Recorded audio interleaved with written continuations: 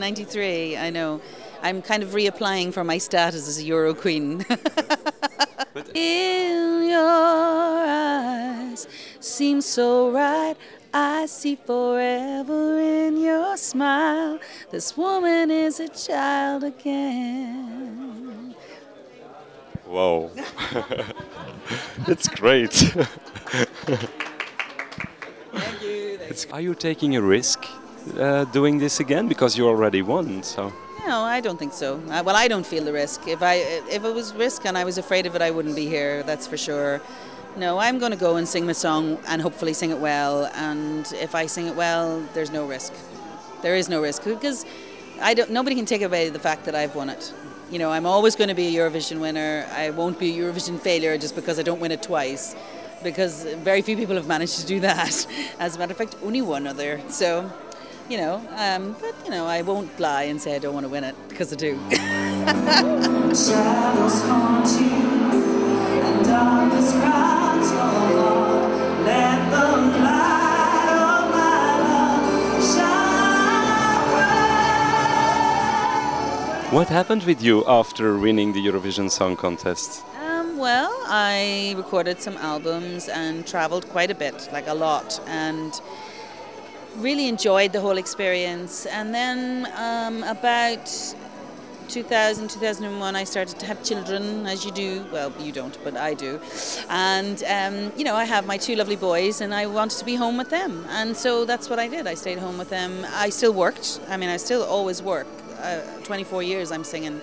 If I don't sing every day, I think there's something wrong with me, you know. I'm not concert every day, unless you count my bedroom, you know, but no, I don't. I sing all the time. So, yeah, no, that's what I've been doing, and I've been home quite a bit, but I've been also recording. I did an album with Secret Garden, and yeah, it's been quite an exciting, you know, few years. It's been quieter, but, you know, then I've been home with the kids, so it's quite nice. They're called periwinkles in Dublin, okay? Periwinkles in Dublin, okay? I don't know what they're called here, but they're called periwinkles in Dublin. Caracola. Anacola? Caracola. Caracola.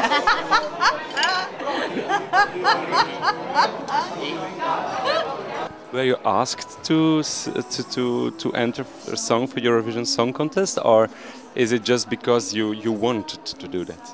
No, I didn't actually particularly want to do it. I don't know that. No offense. I mean, I'm very glad to be here. I'll be honest with you. I'm really having a ball. I didn't consider that. I couldn't see my place in it, to be honest. You know, I watch it every year. And I go, well, you know, you look at the beautiful young things and they're Amazonian and all. But no, my thing is, it's not that I have a problem with anything. You know, I have my right to be here as much as anybody else. But what I'm saying is, you know, I just didn't see whether it would fit with what I would be doing. So it was a big thing. So my biggest thing of all was to actually go and do the song, that the song would be right. I would say, yes, I would do it because I love the song. And so now I love the song, and so there I am again. Do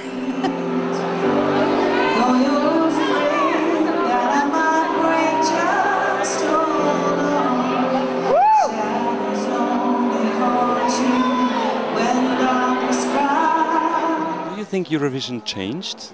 Oh yeah, but it had to. I mean, in the 90s when we did it, everybody looks back and with the rose-coloured glasses in Ireland now and says that was the wonderful time of Eurovision. But even then we were talking about the fact that Eurovision had to change, you know. Always Eurovision must change with the times or it will die. And we don't want that to happen, you know. It has grown, which is quite right, and, you know, and there's more people involved, and okay, it means that maybe we don't win as often, but in fairness, it'll take somebody a long time to get up to 7 wins.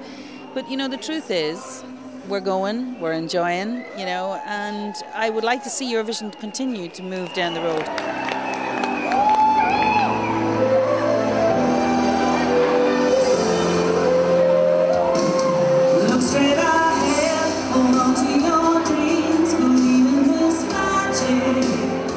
One change I would wish that wasn't there was the orchestra, though.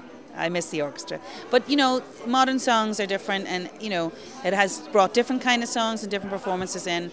I have no regret in that regard, but I do love the orchestra, you know, and that's just because I love to sing live, you know, as well. So.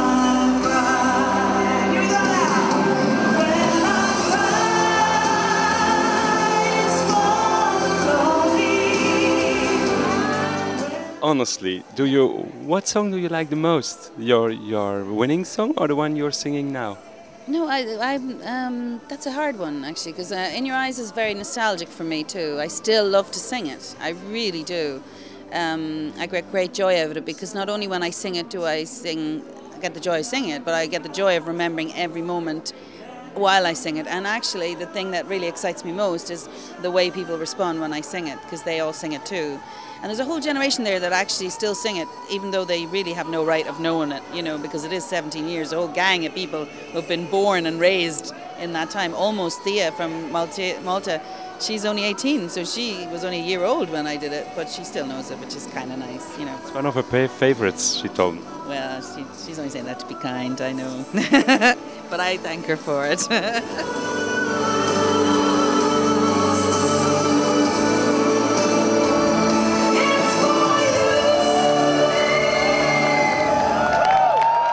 What was your most beautiful, of course winning I think was a beautiful moment so many years ago, but was there a moment that you say, wow, that's something I will ever remember for always? Gosh.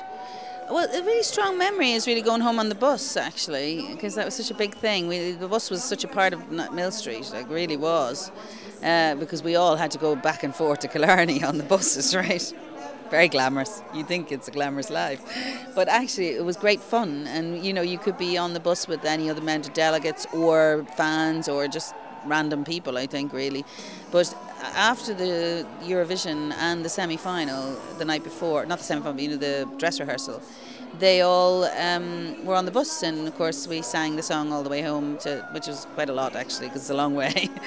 But they sang it so well and so fun. And I remember actually that just after I won and we'd done all the stuff, and I didn't get to go to the party, I just went back to the Hotel Europe, and all these fans were sitting on the bus looking a bit, you know, they were excited, they were whatever, but they didn't quite expect me to get on the bus, so it was quite a shock.